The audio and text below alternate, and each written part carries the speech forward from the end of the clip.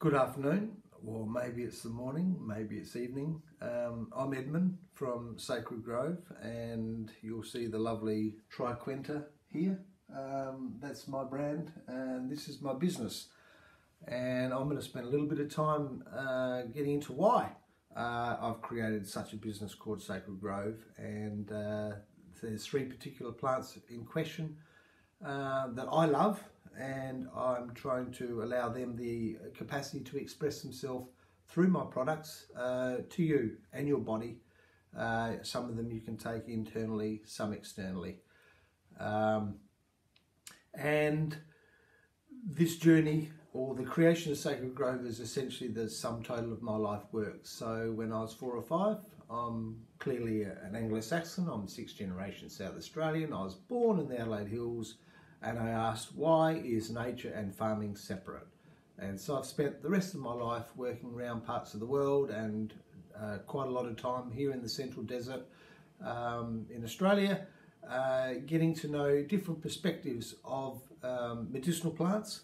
And naturally, yes, there's medicinal plants all around the world, but I felt in a way obligated to get to know Australia and then allow other people that can't live in the Central Desert with Indigenous people some of these beautiful plants. And the three plants that I focus on, the two slightly lesser ones are sandalwood, which a lot of us know about from joss sticks and incense and those sorts of things, cosmetics. It's a beautiful plant, and yes, it has the aromatics, but also has carminative compounds, and you can eat the nuts. So it's a dry land farming option. It also fits into the mosaic of this lovely, of the biodiversity of the dry regions of South Australia and other parts of the country as well. And native pine seems a bit of an odd choice, I know, but maybe aromatically it's close to myrrh, which is one of the three aromatics that Jesus might have smelt. And so that one's a beauty, and that's got some extraordinary anti-inflammatory compounds as well, and it's a favourite habitat for our robins, in particular the flame robin, that's very rare, loves to come to the native pine. And actually the roof above me is also native pine, or Clytris gracilis, because it's termite proof.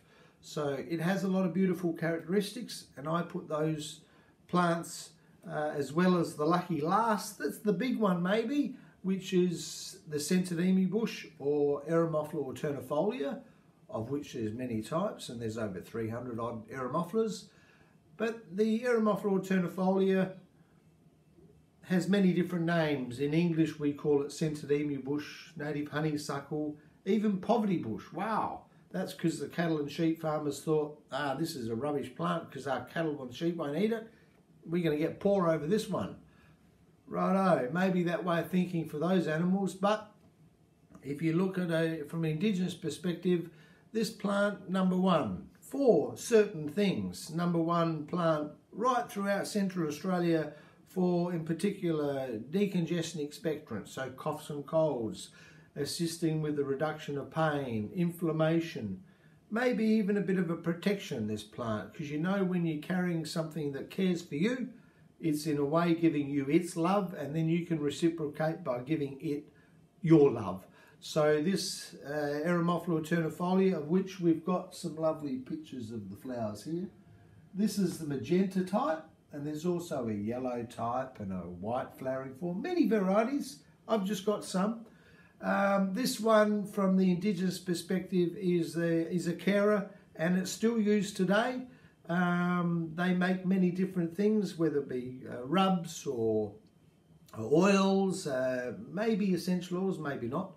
And possibly some tea. Tea is definitely something that I got into. So the Eremophila alternifolia, essentially I say it's the heart and soul of Australia. It's possibly one of the most loved plants in the country.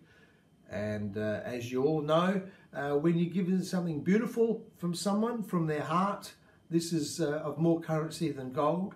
And I guess I was given a little bit of an understanding about this plant from people's heart, and so you treasure that, but then you're obligated to share some of that story with other people, and then if they care for that plant, because it will care for them, then they may love it. And every time you love something, you'll care for it.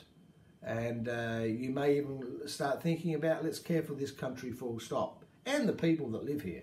So my journey really is representing these three lovely plants. So good old Eremophila ternifolia, sandalwood, a little bit of a lazy plant, let's be honest. It is a parasite, and we know parasites don't do a lot for a living. And sandalwood is no exception, that's for sure. Just one little thing on the side of parasites. Sandalwood, it's the big bad boy in town. It loves to take it. It'll kill a host plant quite happily. I've got some good examples of that on my property. But one of my sandalwoods, I decided, well, I'll put a parasite on a parasite. So I've grown a lovely mistletoe on the branch of a sandalwood. It's like, well, let's see if you can do something for a living now. And as you may know, mistletoe, yes, it's a parasite, but the mistletoe bird loves it.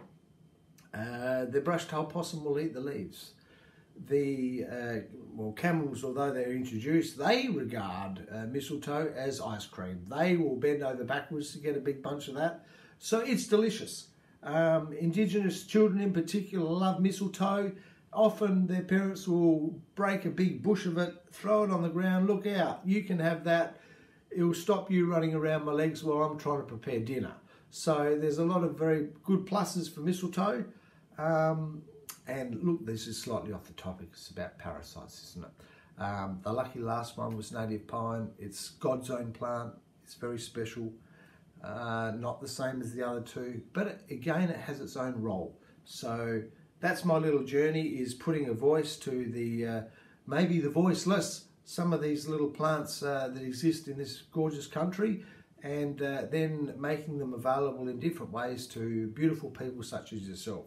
So I hope you've enjoyed this, and I'll chat to you no doubt another time.